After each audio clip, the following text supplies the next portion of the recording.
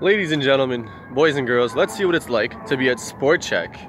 Well, it's COVID time, you know, I work there too, as I'm sure you saw in one of my videos. But first things first, you know how to eat a friggin' kiwi, right? It's not that hard. You use a knife, you cut it in half, or...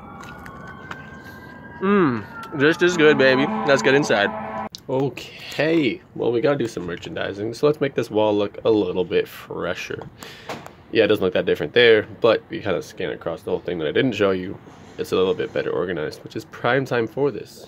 And you gotta take care of some people. You gotta order some stuff. You gotta get it. Now, sometimes I get a little screwed up. At this one, I thought the original size I was looking for was a size 4. But they kind of wanted 4 of them as opposed to a size 4. So I went right to the size 4 section for starters, hoping that it would be there. And ta-da, you can see it. It's the same kind of pattern, but it's not the right UPC or price for that matter. So I'm shuffling around in here. Oh, is it this one? No. Okay, is it behind that one? No. Okay. Well, this isn't really working out all that well. So it is time to skip on into the back because, you know, if it's not on the floor, it's got to be in the back somewhere.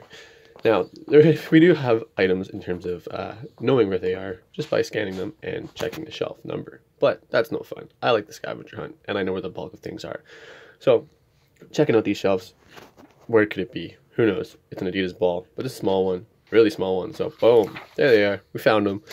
And obviously, like I had said, not a size 4. I need 4. So where are they? One on top of the other, on top of the other, on top of the other. Be good, baby. Now, when it comes to ball walls, they gotta look fresh. They gotta look good. Keep them in order by brand and by coloration. Make it shoppable, you know? And we out. Thanks for tuning in. I'll see you soon.